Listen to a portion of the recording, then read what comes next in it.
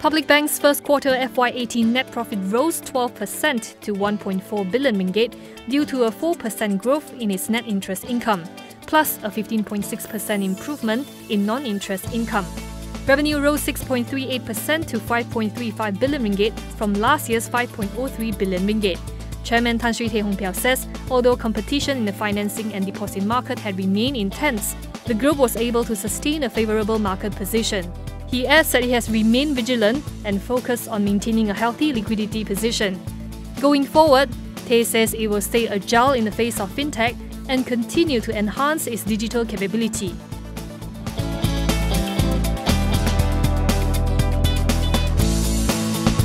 Johor Corp Group says its 51% owned QSR Brands is looking at the November IPO. It could have a potential market value of 6 billion ringgit, while proceeds could come in at around the 2 billion ringgit mark. J-Corp President and CEO Dato Kamaruzaman Abu Qasim says it intends to list both the upstream and downstream businesses.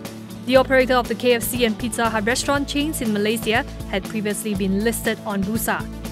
It was taken private by J-Corp, EPF and UK-based CVC Capital Partners 6 years ago.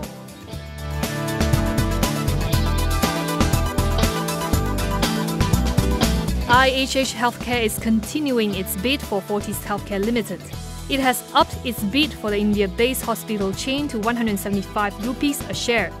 This is a 9% increase from its earlier offer of 160 rupees per share. IHH say the revised proposal reiterates its seriousness and commitment to investing in Fortis. However, Indian businessmen Sunil Munjal and Anand Burman also increased their offer to 18 billion rupees for Fortis. Fortis has until May 15 to respond to IHH's revised offer.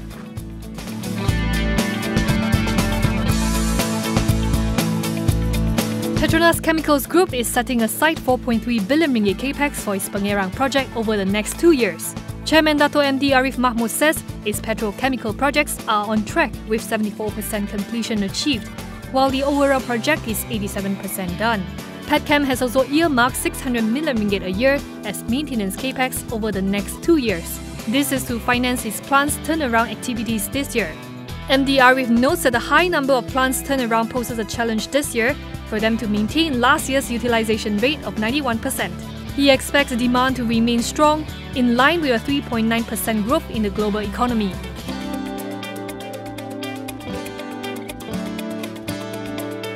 Cashless payment solutions provider Revenue Group has gotten the green light to list on the ACE market by July this year. The IPO involves the issuance of 55.71 million new shares, or 25% of the enlarged share capital. Managing Director and CEO Eddie Ng Chi Siong says the listing would give the company greater financial flexibility for future growth. The IPO proceeds would mainly be for the purchase of about 9,000 units of new digital electronic data capture terminals and enhancement of its flagship RevPay platform. Revenue Group's customers include banks, non-banking institutions, merchants, and e-money payment schemes.